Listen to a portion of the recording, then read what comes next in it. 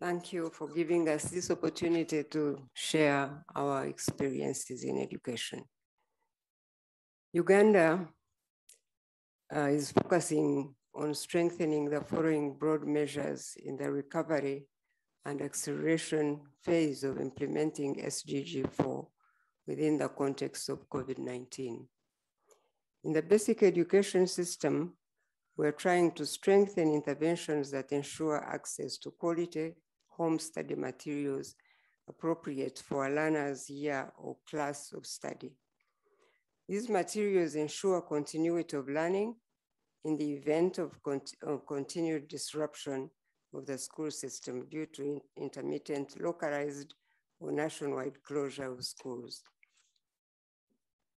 In the tertiary and higher education subsector, we are strengthening and expanding the open distance e-learning, which we hope will broaden to include all our learners at that level.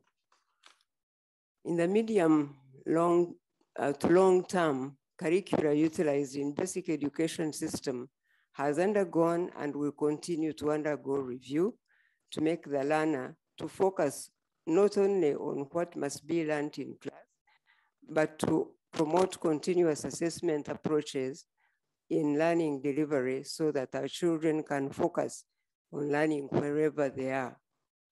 Finally, but not the least of measures, in the long term, as the science evolves and resources permit, we need to see that as many citizens, including learners, get vaccinated against COVID-19.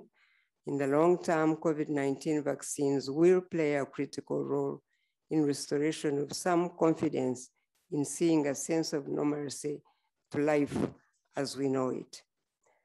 This pandemic has been a tragedy for the human family, but on the other hand, it is an eye-opener for developing countries to learn to stand on their own. Our universities are now working tooth and nail to discover our own vaccines while we utilize our treatment therapies to cure the pandemic so that we don't continue to lose life.